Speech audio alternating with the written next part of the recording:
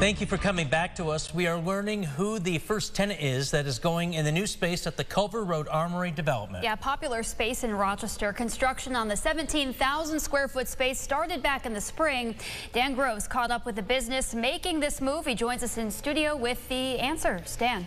Hi, Natalie. Hi, John. Turns out it's not much of a move for them. Lumos is already a tenant in the main Armory building, and they will be taking over a space in this huge expansion in the back. Lumos is an infrared sauna studio. I just learned what that means today. It's a therapy process that the owner, Rachel Bantelman Evans, describes as using a combination of red and other kinds of light as well as sauna to increase the body temperature and then promote healing afterwards.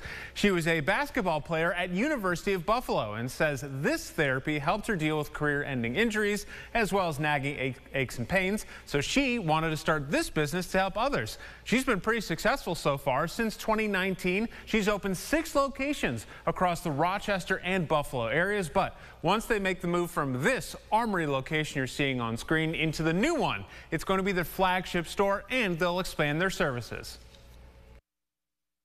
It offered a perfect kind of a sweet spot of square footage so that we can expand here, because during our busier months, our studio is full, so fortunately. So we were able to add several rooms. That is going to offer 10 rooms, 4 of which will have the contrast capacity with the cold and hot.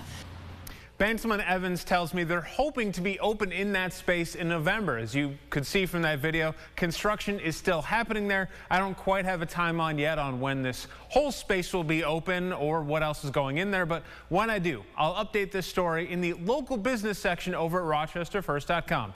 For now, reporting in the studio, Dan Gross, News 8.